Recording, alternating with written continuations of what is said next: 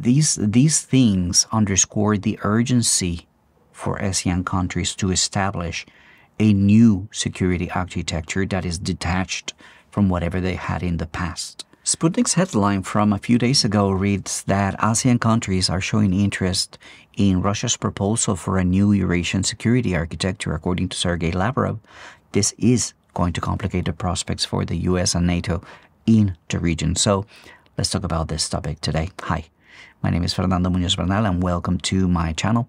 If you like this kind of content, make sure to subscribe. And if you already subscribed, just double check that you haven't been unsubscribed.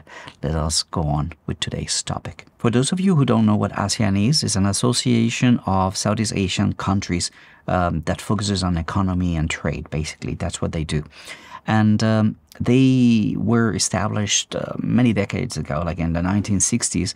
But I'm just going to focus on what has taken place over the last decade because they have really transformed themselves into a dynamic economic powerhouse globally. Important to mention is how they have actually outpaced global growth rates for a very long time. The region became a prime destination not only for trade but also for investment.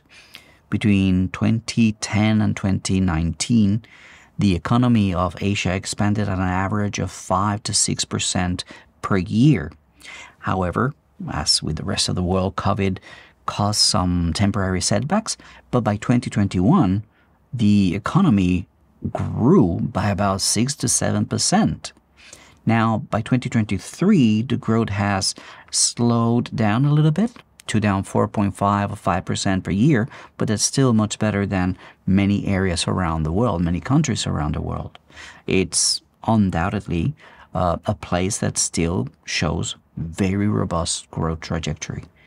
The thing about the area is that they focus on manufacturing and services. These are the key drivers of the success of ASEAN, with Vietnam and Thailand leading this manufacturing sector. But there's also a new sector that is developing, the digital economy, as we call it. It is said that by 2030, due to the rapid internet and mobile adoption of the region, it is going to reach $1 trillion in business. That's really promising. And that's that balance between manufacturing and services, which is absent in countries like the United States, which is just mostly services. Of notice is ASEAN's young population, which is coupled with their strategic location. This is what makes it such an important hub for commerce and for trade. The bloc is trying to streamline trade and connectivity. And in order to boost these, they have relied on the Regional Comprehensive Economic Partnership, or called the RCEP. Now, China is not part of ASEAN. China is indeed part of the RCEP. And the BRI, which is China's initiative, has been very important also. And we're going to talk about that in a second. So the RCEP, this trade agreement, has been super helpful for ASEAN because it has expanded markets for the exports and it has helped them to attract substantial foreign investment. But here's where things are changing as this geopolitical landscape of Southeast Asia and the South China Sea and the broader Asia-Pacific region continue to change. ASEAN countries are standing at a critical crossroad. This intense rivalry and intensifying rivalry between the United States and China, which is primarily marked by the United States making trouble all over the region with Taiwan, with the Philippines, South Korea, Japan, right? As well as this looming threat of NATO moving east. These things underscore the urgency for ASEAN countries to establish a new security architecture that is detached from whatever they had in the past, to safeguard their member states and to maintain regional stability. ASEAN countries are increasingly looking at Russia's proposed Eurasian security framework with better eyes. This framework envisions a multipolar world that is a lot less reliant on Western support, which is built on stronger military and political ties among Eurasian nations.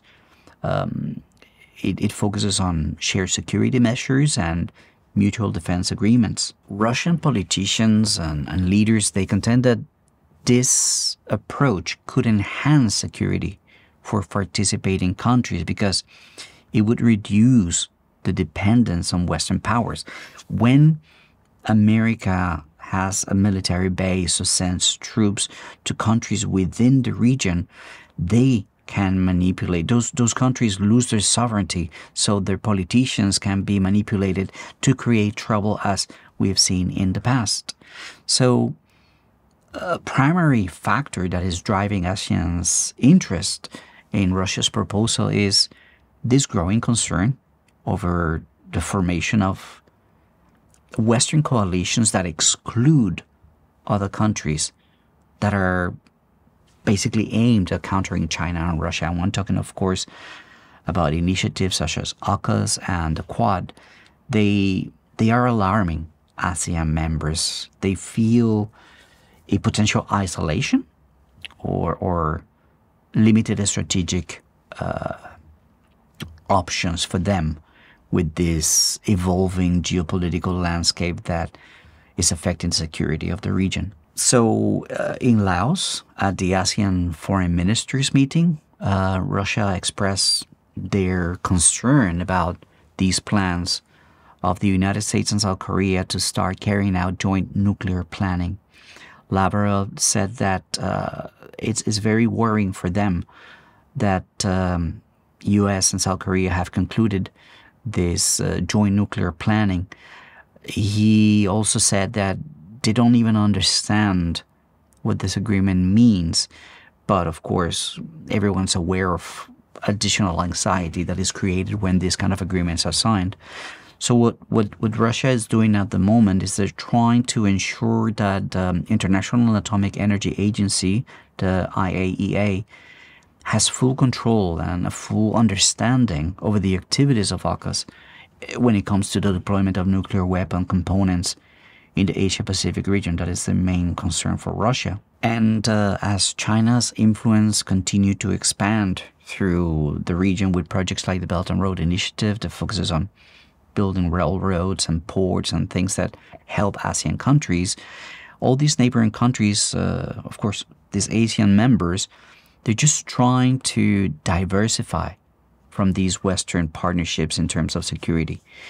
By exploring alternative alliances, these nations are hoping to reduce over-reliance on one single power like the U.S. This strategic shift could enhance ASEAN's diplomatic and security leverage.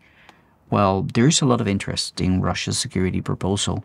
That's undoubtedly a fact because it reflects a collective desire for balanced and diversified security partnerships. The truth is that ASEAN countries face internal challenges. The bloc has always emphasized non-interference and consensus building, and these can hinder decision making. Let us talk about why that is. Because of the U.S. and China rivalry exists and is increasing, this is forcing ASEAN countries to carefully balance their relationships. There are economic considerations that are going to determine ASEAN's stance with regards to this proposal. Some members are happily inclined towards having closer ties with Russia. That's very evident. But there are existing economic dependencies and potential economic consequences, including sanctions from the United States or Western countries, that need to be considered before just deciding to go on with this.